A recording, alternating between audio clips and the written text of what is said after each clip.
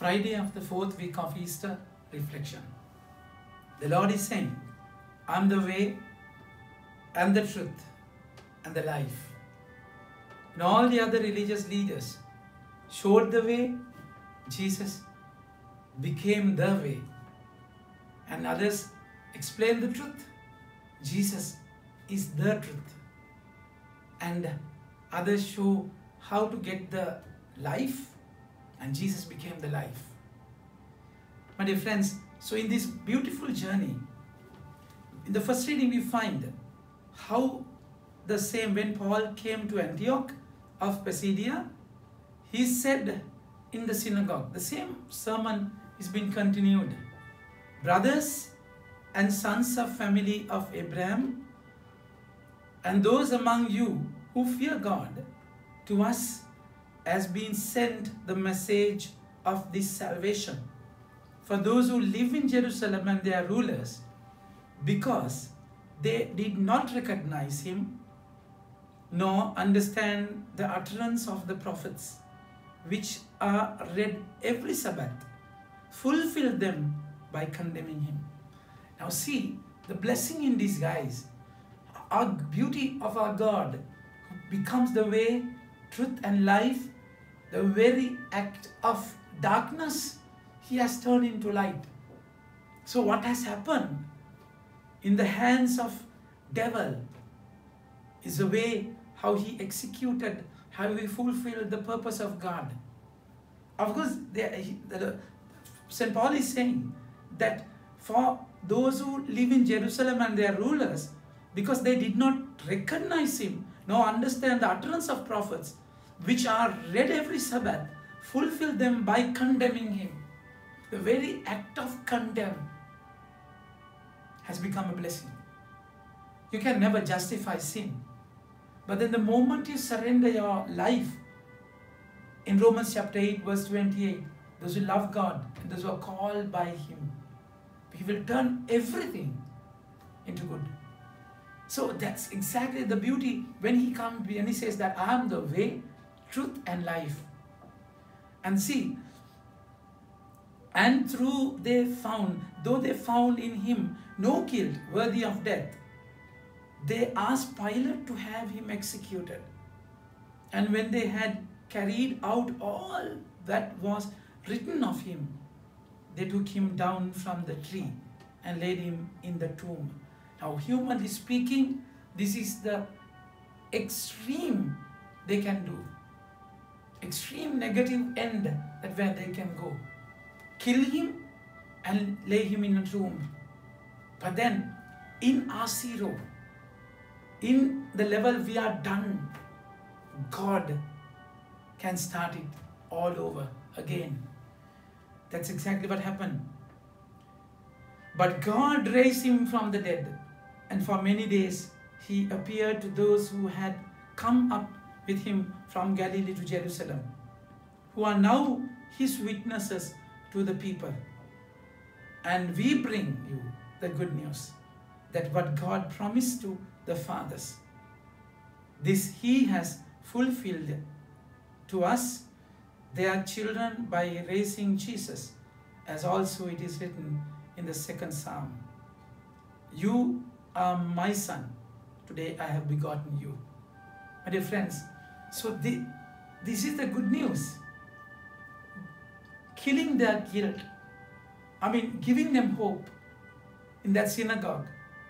Paul was preaching, connecting the Old Testament and New Testament, and beautifully finding their lives in the salvation history, explaining how people mess up in their life. God can make all what has broken by men. God can make it a blessing. So that's exactly why the Lord is saying, let not your hearts be troubled. Believe in God. Believe also in me.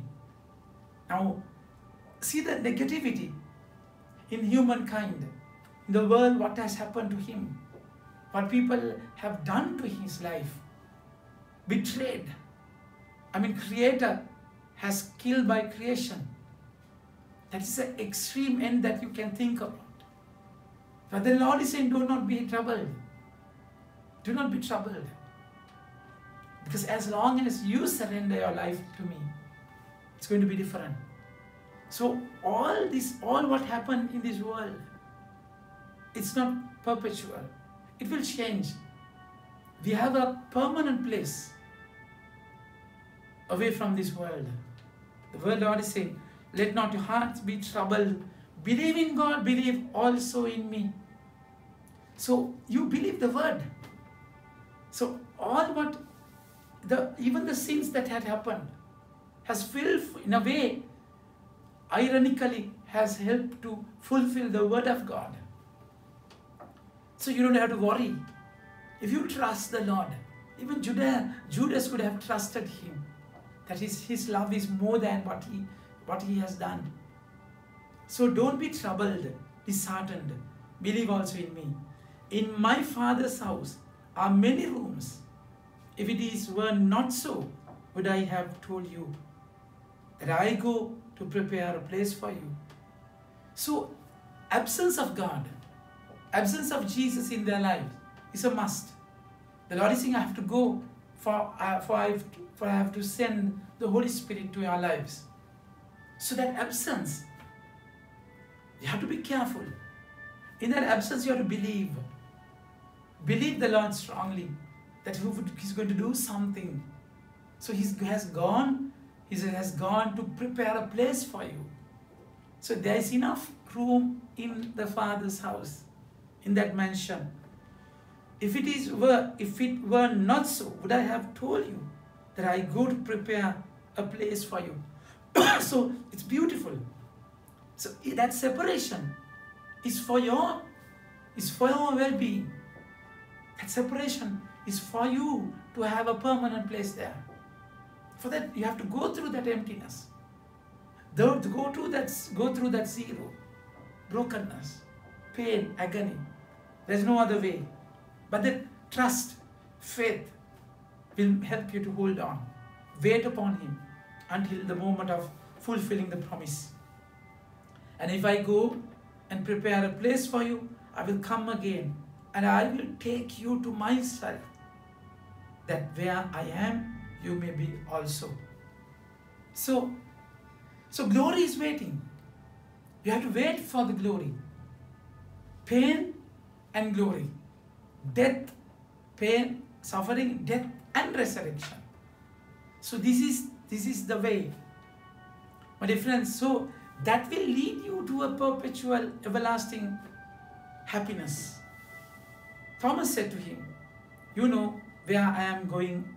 The Lord is saying that where I am,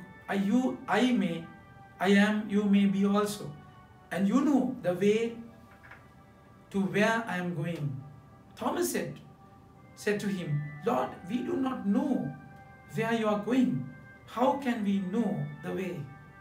Jesus said to him, I'm the way, I'm the truth, and I'm the life. No one can come to the Father except through me.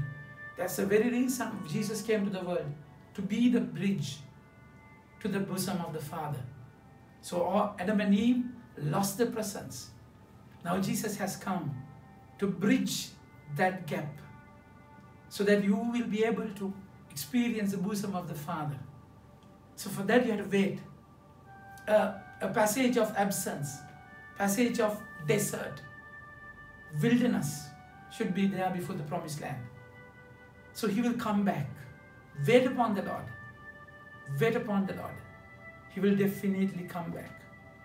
So as Paul and Paul was explaining in that synagogue, all what has happened, all the sins that you have committed, is nothing compared to the love of Jesus. The moment you surrender, give your life, give yourself, He can turn that water into wine, because He turned that wine into blood as a ransom. Amen. May God bless you.